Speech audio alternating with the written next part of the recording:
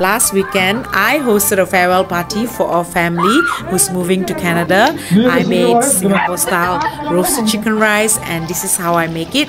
I wash the chicken and let it drain while I boil some water with ginger, garlic and salt. Then I brine the chicken with salt and add them into the boiling water.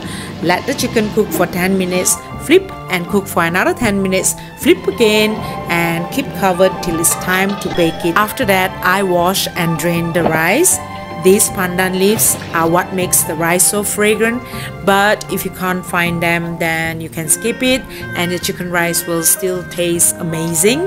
To cook the rice, heat up some oil, fry some ginger, garlic and add in the drained rice and cook for 3 to 4 minutes.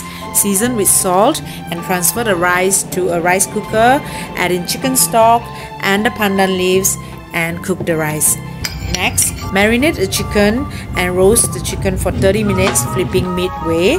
The chili sauce is a must and it's a blend of chilies, ginger, garlic, salt, lemon juice, hot chicken stock and some sugar. At this time, I was thinking how I hadn't made chicken rice for 3 years and how Mr. Rana would have loved this meal, and in flew a moth, and I knew this was a sign from him to tell me he knows what's going on and he's happy.